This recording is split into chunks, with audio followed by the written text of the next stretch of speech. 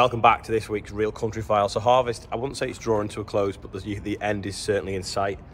Next year's harvest is already, the seed for it is in bags, ready to go as soon as September arrives. Anyway, must thank the sponsor for this week's episode, which is called Hello Fresh. So they provide like boxes of things with ingredients in, so you don't have to think about what to make. You can just read through, see what you want, and everything in the box will do that. Anyway, Angela has a go at that later on, so we'll see that later in the video. But they've also given us a discount code if you If you scran if you scan that QR code, then you get 60% off your first box and 25% off your next 8 boxes. So have a go at that. Anyway, have a look at their website. Anyway, first, Angela's getting a first lesson in milking by Olivia, which is Olivia that's been working for me this harvest. So let's see how Angela's got on. Oh, actually, yeah, and then after that, Stephen is doing something about what would you ask a Prime Minister if you had the opportunity. So yeah, over to Angela first. Now, I'm actually approaching this filming job with a little bit of trepidation, because rather than filming somebody else doing some work like I would normally do, I'm actually going to a farm now to actually help out with their milking session this afternoon. And I've never actually milked a cow before in my life, having had a background in sheep farming. So not quite sure how I'm going to get on, but I'm going to give it a go.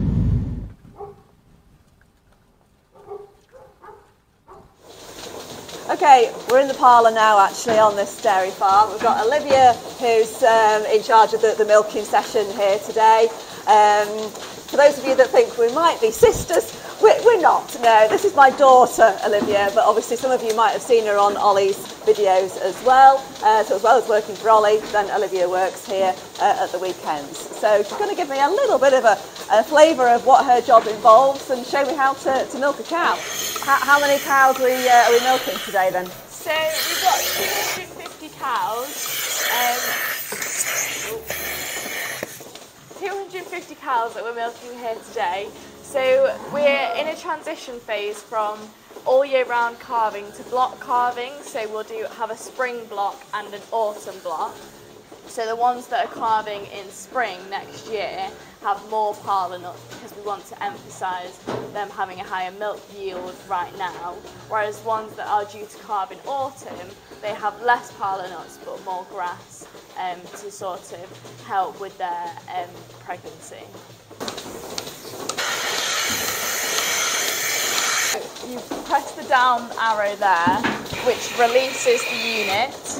You've then got to flip it upside down, so this black button is underneath the unit. So why is that black button important? So this is the vacuum seal, so when that's pushed up, that's when it starts sucking.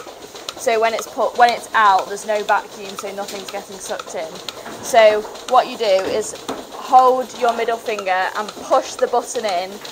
It's probably best to start with the front left, and then you can go 1, 2, 3, 4 round like that, and push the button in. They should just suck the teat in. Okay, so you do one first, right, and then I'll follow you.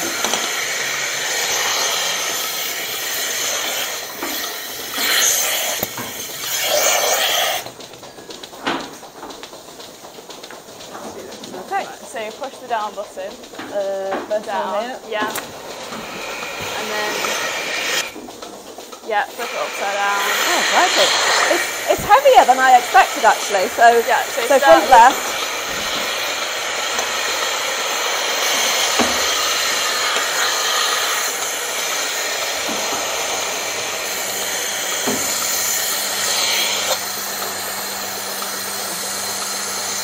Oh my God, I'm starting with one that hasn't got straight teats at all. Ah. Right. Oh, found it. Okay. Right, yeah, and then Thanks, just leave is that right? Yeah. Okay. And then what we usually do is give this piece of string a small pull, and then it takes the weight off the udder. Because if there's quite a lot of strain on the udder, it could lead to mastitis. So instead of the strain being up there, it just means it's sort of holding it with the udder. Okay, right, let me try another one then. Okay. So push the down button.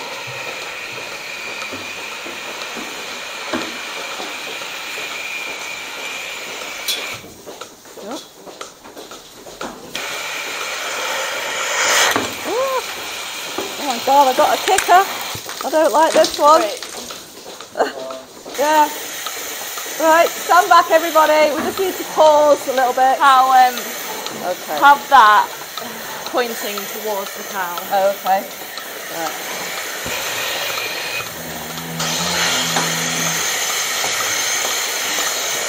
Oh God, I can't even see it.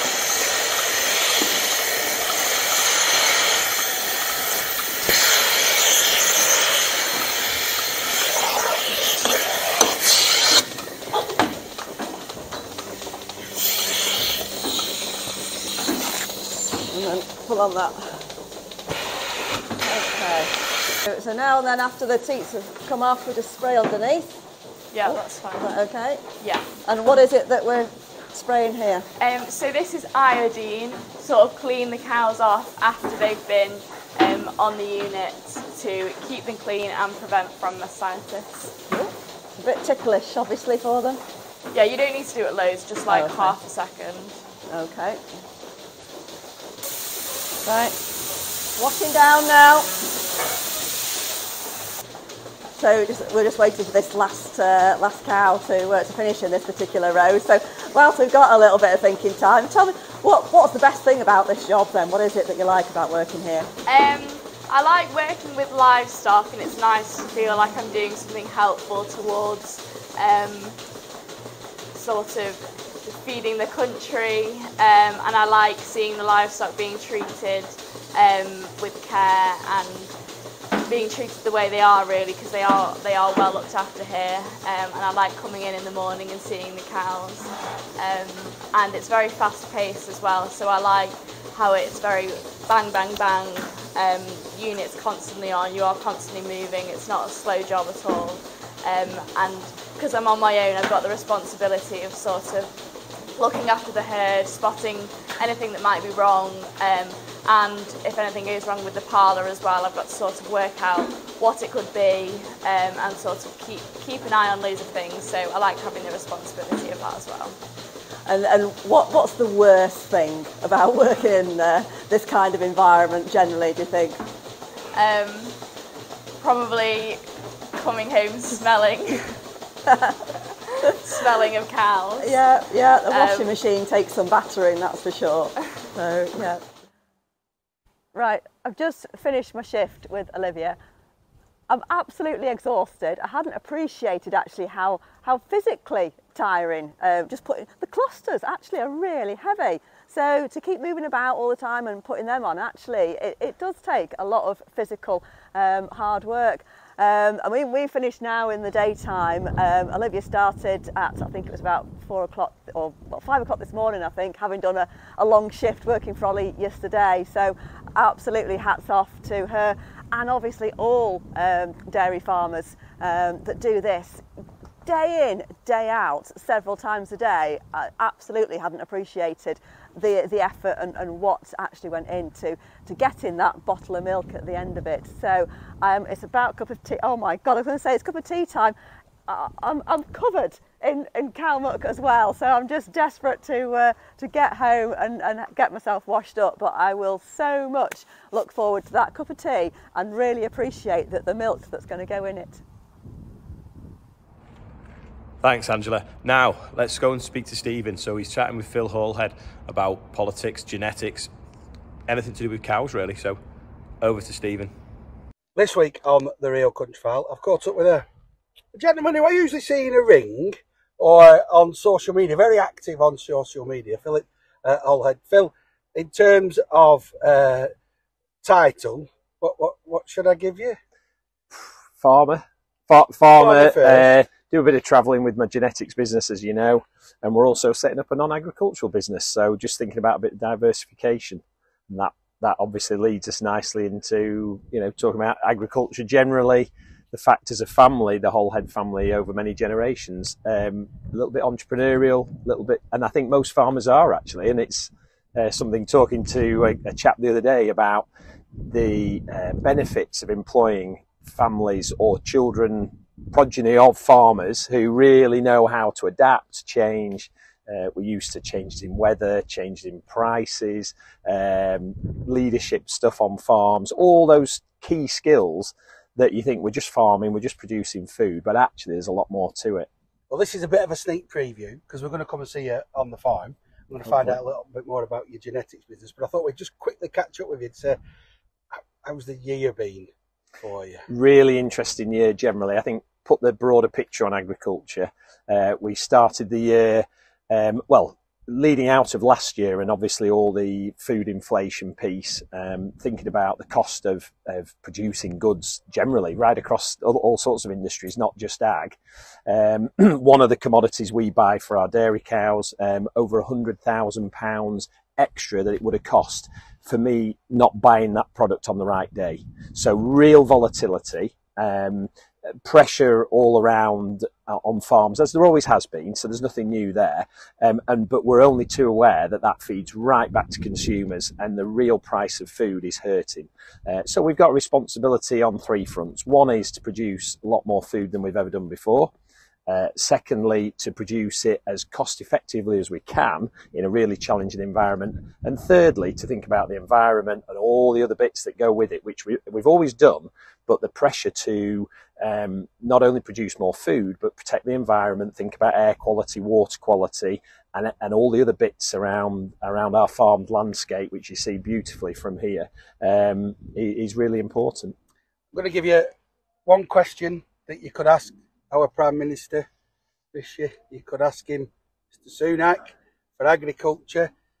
What would, and to be fair, I haven't heard him mention a lot recently about agriculture. It's not been on the top of the agenda, has it really, on any of it? Unless I'm missing out, and I do go looking for it as well. But what would be the one question you asked? Well, it's timely because only yesterday I was talking to an MP about exactly that, getting invited to go down to London to talk about agriculture and some of the topics that are top and foremost in our minds. And I think it's just leadership. Let's have some leadership. Let's have some vision.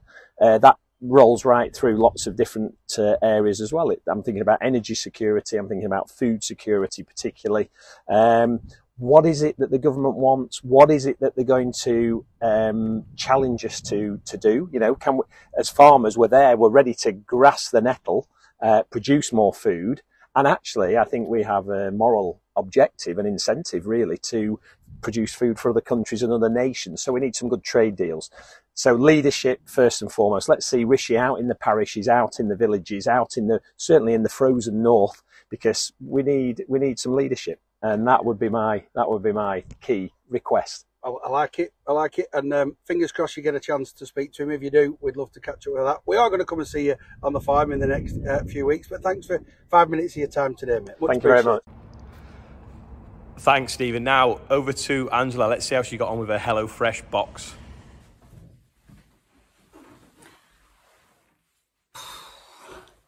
I've had a mega hectic day at work. I knew that I had nothing in the freezer. I just didn't have the brain capacity to think, what am I going to cook for everybody's tea tonight? So the fact that HelloFresh sent us a box of food has been an absolute godsend. I found this really easy to cook, absolutely good portion sizes, and the instructions were a doddle. So thank you very much, HelloFresh. I'm going to enjoy this now. I think this kind of meal delivery kit is going to be ideal for anybody with a busy schedule, hasn't got the time or inclination to actually think about what recipes to cook every day. It's healthy, so what's not to like? So cheers. Thanks very much for HelloFresh. I'm going to enjoy this now. Thanks for that, Angela. Now, don't forget, you can get 60% off your first order of HelloFresh and 25% off your next 8 boxes. You can pause them, stop them at any time you like, and it's the perfect answer to keep your fridge full, whether you're busy harvesting, lambing, carving, whichever. So check them out. The description is in the link below. So that's about all for this week. Thanks for watching, and we'll see you in a few weeks.